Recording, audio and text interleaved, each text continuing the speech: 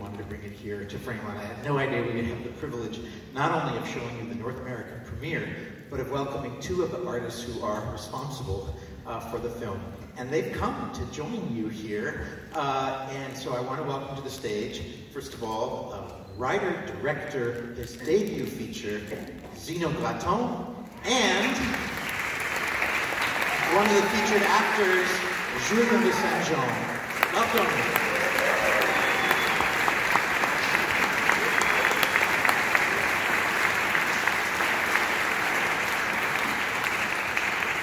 If some of you think you may recognize Julien, yes, he was one of the leads in Lie With Me, which many of you saw at the Roxy the other night.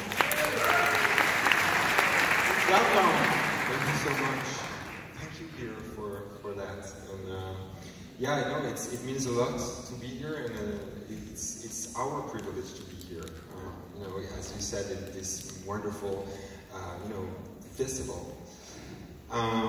No, yeah, we're gonna introduce the movie. We'll be there afterwards also to talk about it. But I just want to say that it means the world for me to show it in this city and in this neighborhood particularly, because it's a movie about freedom, basically. And, this place is also a lot about that and about liberation.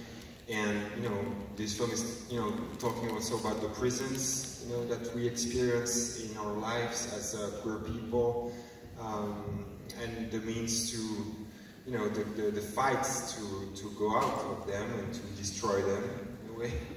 So, yeah, I'm very honored to show it here in this, iconic neighborhood.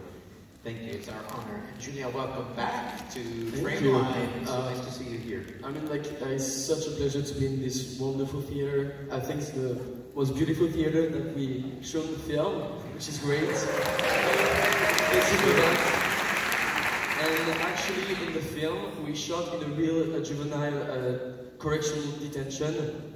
And it was really something like to shoot the film at maybe 50 meters from the real kids that we were going to portray.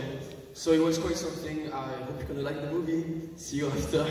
Thank you both. Julien, congratulations. We'll see you afterwards. Make sure to turn off your mobile phones and lights up and make some noise, and we'll see you after.